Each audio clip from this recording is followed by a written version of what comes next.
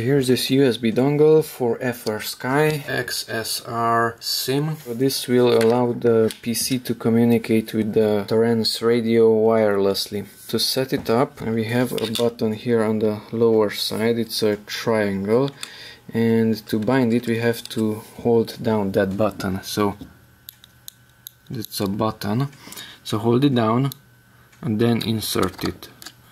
Okay, now we have two LEDs. On the camera is not really visible. The right side is green and the left side is red. Okay, now power on the radio. Let's create a new model. So press the middle button, go down to the fifth one in this case, and create model. Okay, now that one is selected. There's a star. Now let's go to the second page from 12. Okay, and give a name here at the first one. So I will call it, let's say, USB, because it's a USB dongle. Okay, exit from there. Now go up, and it has to be on mode D16. Now come down to bind.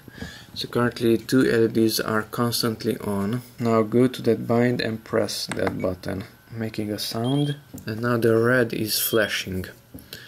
Okay, so now you can unplug it and plug it in without pressing any buttons.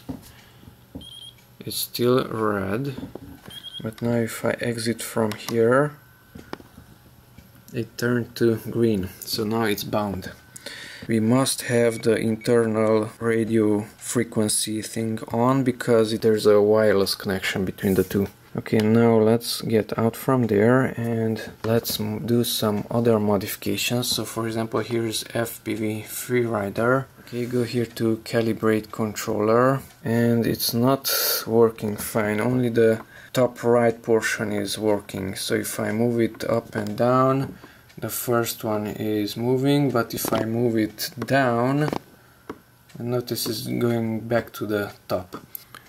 Go to the menu, go to the fifth page, fifth out of 12. These 100 numbers we have to modify to 50. So long press, go to edit, come down to this weight, modify it to 50, and offset also to 50. So enter that 100, tilt that line with that 50. Okay, go down to offset and set it to 50 also, and that will push the line up 50. Now get out from here and do the same with all of them.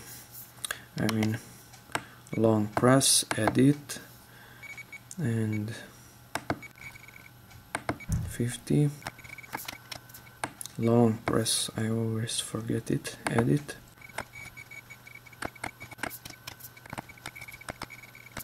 So all of them here on the fifth page have to be on 50. Okay, and now if I move the stick up and down, the first one is moving correctly. It says center all sticks, so let's put it into the center and press OK. Left stick to the left. Okay, it says to push it up and OK. Now this one to the left and OK, and to the front and OK. Notice the circle is way too down. I moved scale. Okay, now trim it down. Left is OK, forward is OK, left right, left right. OK. And now let's play something. So now the radio is connected to the PC wirelessly through that USB dongle. Yes, it's working.